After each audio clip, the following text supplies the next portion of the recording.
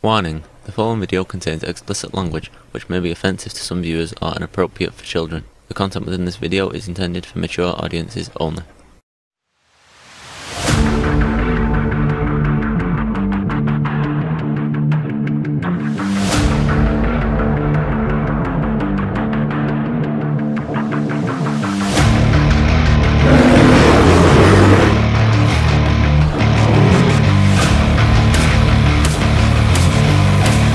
Alright, so here we go again. Bounding into comics.com. This is a hell of a good site for any kind of entertainment news. So I don't get this. The headline for this is simple. It's Netflix's Resident Evil star Lance Reddick dismisses critics of quickly canceled series as trolls and haters who never got what we were doing. I'm gonna stop right there. Again, you can read the article in its entirety. The headline, just the headline now, is what I want to focus on because it is a major trend in Hollywood right now. If you haven't noticed or haven't heard, box offices, these big box office budget films, especially these superhero, video game, anime, live action adaptations, are doing absolutely horrible. They are absolute turds. They are straight up flush it. Hell, David Zaslav did it with Batgirl. Thank you, David, for saving us.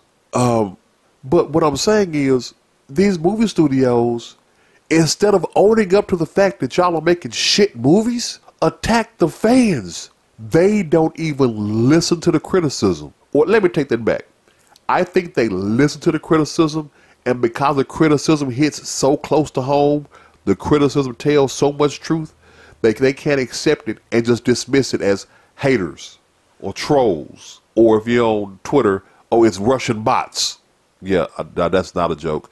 They literally say any kind of negativity is Russian bots. On Rotten Tomatoes and IMDb movie reviews, they say, oh, it's being review bombed. Or, check this out, listen to it closely, your movie could just be shit. Lance Reddick, African-American guy, whom I love, dude. Lance Reddick in John Wick, his little quiet role, I absolutely love him. I absolutely do. That is my guy.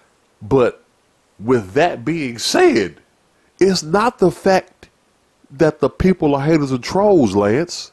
It's not the fact that people are racist, Marvel and Disney.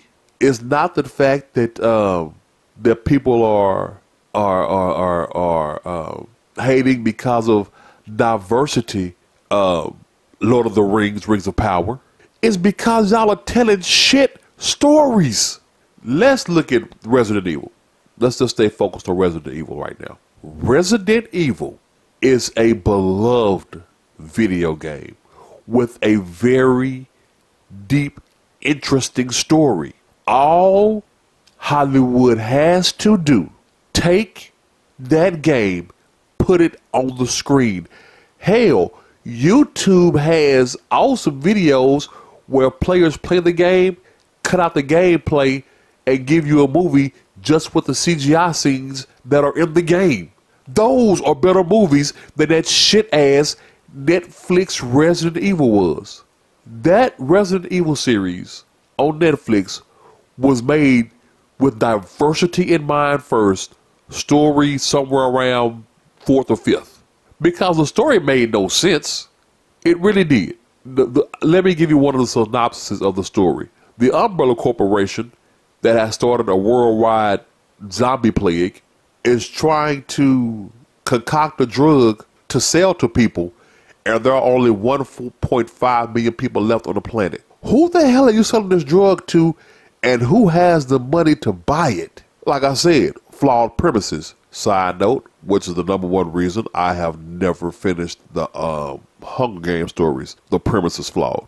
Back on track. So, it's not the fact there are haters and trolls, Mr. Reddick. It's the fact that that movie, that television series, was garbage. It's not the fact, dear Star Wars, It's not the fact that they hated having a black woman in a leading role. The story took a complete shit on the original trilogy. It punked Obi-Wan. It completely retconned an already established story of 50 freaking years almost. You completely pissed on that story.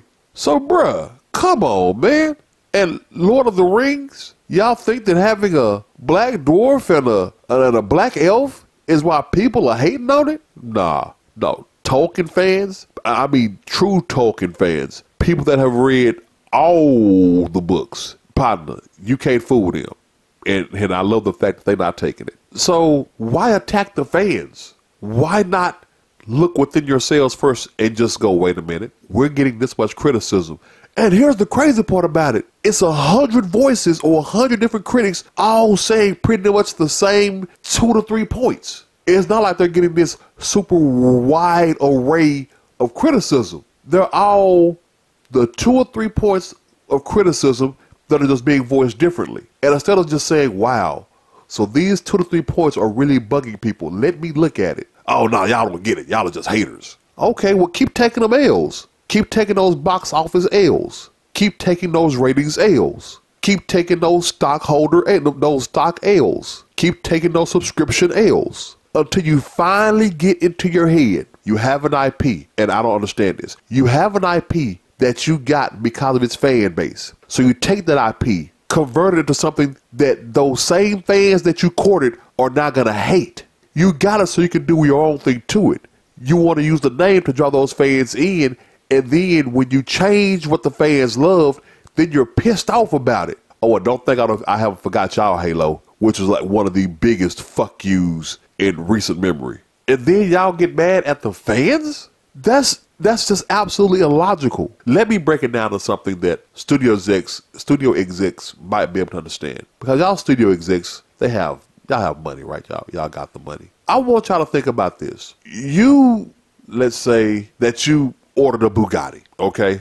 Because you like the look of this Bugatti. You like all the amenities that come with it. You order this Bugatti, okay? They send you a car that has the name and the logo Bugatti on it. But in all actuality, it's a Volkswagen Jetta. They took a Volkswagen Jetta and threw the Bugatti name on it. Wouldn't you feel insulted by that? Because that's not what you ordered. It may have the name Bugatti, but that's it. That's what y'all are doing to fans. Y'all are taking the name and changing it to something entirely different from what it's supposed to be, from what it was, from actually what y'all even purchased. So stop blaming fans and do better for yourselves. Or how about this one? Let me throw this out here as a added bonus. Y'all got these IPs based on the fans. The fans follow the games because it has a compelling story. So studio execs, what you're actually doing is you're shitting on the writers and creators of the original content. The people that created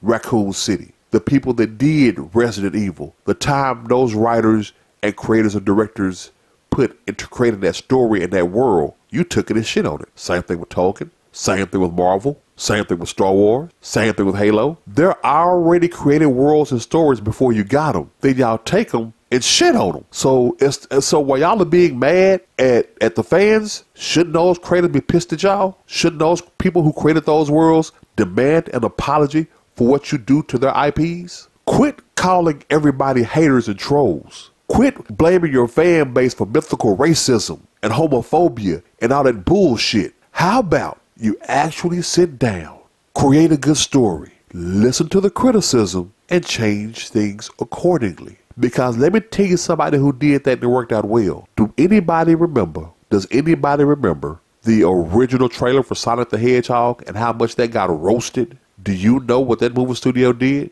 They didn't call the fans haters.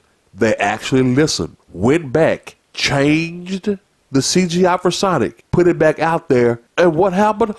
Sonic became a box office hit. So you're saying that studios that actually listen to criticism and don't piss off their fans actually have success? What a novel fucking idea. Try using it, dumbasses. Man, we gonna stop it right there. You can catch the rest of that conversation on our Free Mind Thinkers podcast, which you can listen to wherever you listen to any of your favorite podcasts. We are on Amazon Music, Google Podcast, iHeartRadio, and Pandora. So give us a listen there. If you like what you heard, then tell the world. Share, like the vid. If you have something to say, then please, we encourage everyone, drop a comment. Let us know what's on your mind. And you can find us all over social media. You can find our videos on BitChute, Odyssey, and YouTube. You can communicate with us through our various communication social media site platforms like Twitter, Rumble, Getter, Minds, Gab. Wherever you want to let your free mind thoughts flow, you'll find the Free Mind Thinkers. Plus, we are now setting up our locals page, which will soon load exclusive content for all those that become members. So stay tuned. Things are going to get greater. Y'all take it light. Remember to listen less, learn more.